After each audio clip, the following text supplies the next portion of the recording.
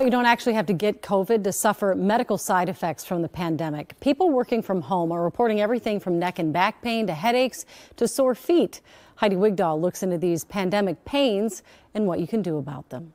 For the past year, changes to our routines have left us out of tune with our bodies. Adam Levy went from playing on stages to spending more time at home. I live in an artist loft, so it's concrete floors. I realized I was putting like undue compression on my feet and just did some more research and figured out I had plantar fasciitis. While Adam had pain in his feet, partner Wendy Wheelahan noticed tightness in her neck, shoulders, and lower back. I am a couple and family therapist, so I spend several hours a day sitting normally, but being home has meant that there's just been subtle changes of a little less activity. So instead of walking down a flight of stairs, I end up just going, in the room next door. To help, Wendy goes to a massage therapist monthly. So tech neck is the most common. So neck, shoulders, headaches. Kanisha Amani of A More Holistic Healing says these issues stem from makeshift workspaces. It's actually more now than before because they've kind of been in this situation for an extended period. And so they've been sedentary, sitting in these scrunched position for a long time. Kanisha says with people not moving as much, she sees injuries that would normally come from playing sports. I have a client who played tennis often, and now she has an issue with her Achilles tendon just from petting her dog. A lot of the ergonomics have changed. Jessie Lilliord is the founder of Chiro for Moms and Chiro for Kids in Wayzata.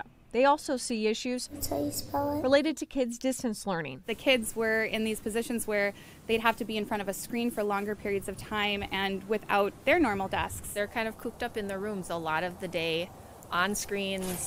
Hania Kosemba noticed kids Elfie, Cleo, and Mila were having a harder time falling asleep. Nights are harder just because nobody is very tired. Their bodies aren't worn out. Hania says her daughters also get headaches more. It's good to get outside breaks or just stretch. From taking walks outside to changing our workspaces, there are ways to cope. Jessie keeps their yoga mats out and recommends using an exercise ball to help with posture. You're naturally going to be sitting up a little straighter.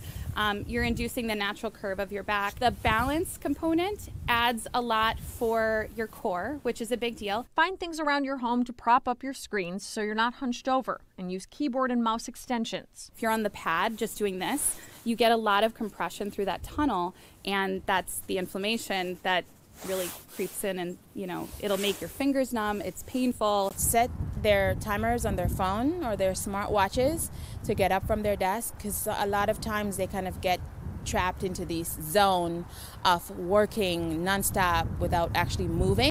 While moving inside, use these reflexology shoes like the Fitz for arch support and to stimulate blood pressure through your legs to avoid inflammation that causes foot, knee, leg, hip, and back pain. It's huge. I just wear them all day long when I'm not wearing regular shoes. All ways to help us be more in tune with our bodies. Heidi Wigdahl, KARE 11 News.